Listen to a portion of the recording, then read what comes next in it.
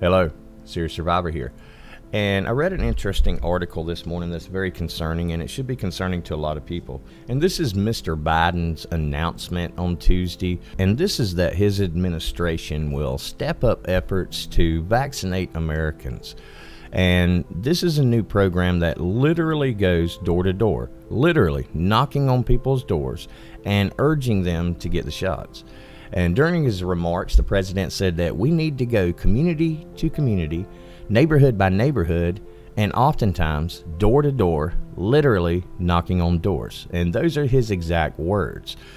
The knocking on doors, this will offer information about the safety and effectiveness of the vaccine, because this administration failed to reach the self-imposed goal of 70% of the nation being vaccinated by July 4th. Biden suggested that the unique door-knocking approach was needed now.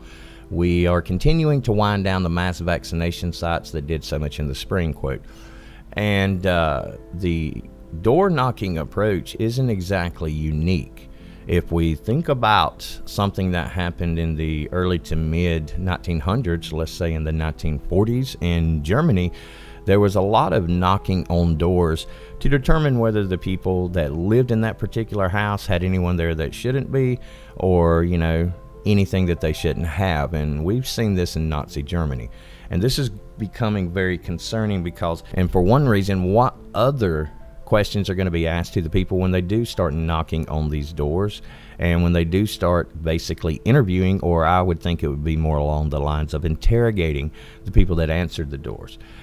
This is very concerning, and I'll post more on this as I read more about it, but I just wanted to give everybody a heads up of what he's talking about right now. Thanks a lot for watching. God bless, and for now, Serious Survivor, out.